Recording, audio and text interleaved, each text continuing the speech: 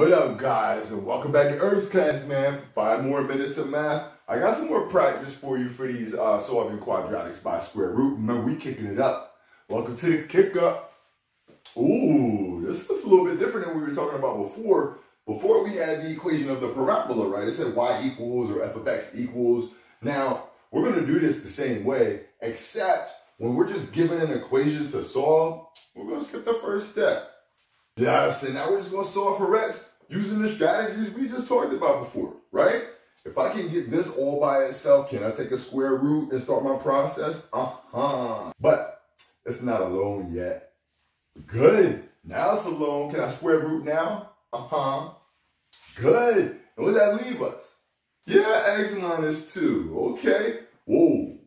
What's the square root of 10? That didn't come out all pretty like the rest of our problems did. The square root of 10, and it ain't 5 either.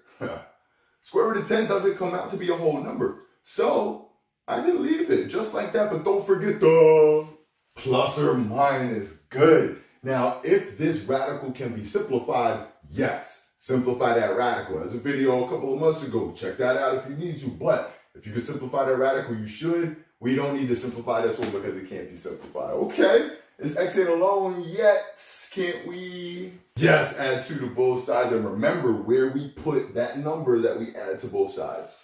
Good! Right in front of that plus or minus. Now, yes, our numbers were very pretty before. We had whole numbers, 2 and positive 2, negative 2 and negative 6. All our answers ain't going to be pretty all like that all the time. Sometimes your answer is going to look like this. Now, if I want to practice in my calculator and get a decimal, I totally could. I would do 2 plus the square root of 10, get some decimal. And I would also do 2 minus the square root of 10, get a different decimal. Yeah, okay. Let's kick it up. Oh, okay, here we go. This looks a little bit different too. We're not used to having a number in front of x in here, but doesn't change what we do. Is this set of parentheses all alone already with just the exponent ready for the square root? Good. And what does that leave us? Good. Good. Don't forget the plus or minus.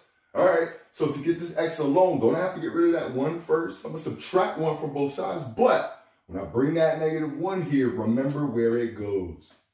Good. Yes, it goes right there. That's perfect. Okay, but this x still isn't alone. I got to get rid of that 3 that's being multiplied. To undo multiplication, I divide by 3. Good. Let's get a better look at this over here. Okay, good. So when I divide it by 3, remember to put that fraction line under everything. Okay, remember that this is 2 different numbers, right?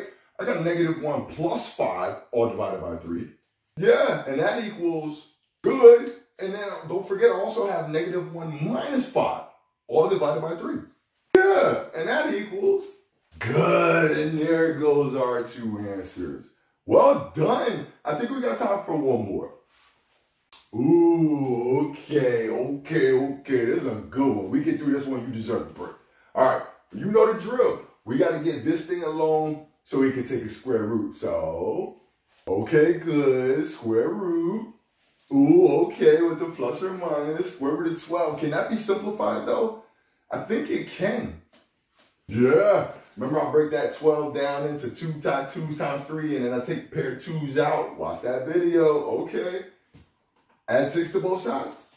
Yeah, you know where to put that 6, right in front of the plus and minus. Ooh, man, it's getting pretty, ain't it? One last step to get that x alone, though. Woo, man, that is not pretty.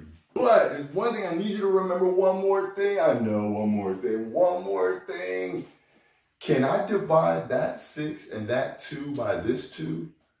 Think of it as 2 separate fractions, right? I can do 6 over 2, and I can do this 2 square root of 3 over 2. So we can simplify all of that at once, like this. Yes, exactly like that. 6 divided by 2 is 3, and this 2 cancel. Man, okay. You totally deserve a break, man. Please take a break. You earned it, but please come check me out for some more. I'll see you next time. Bye, guys.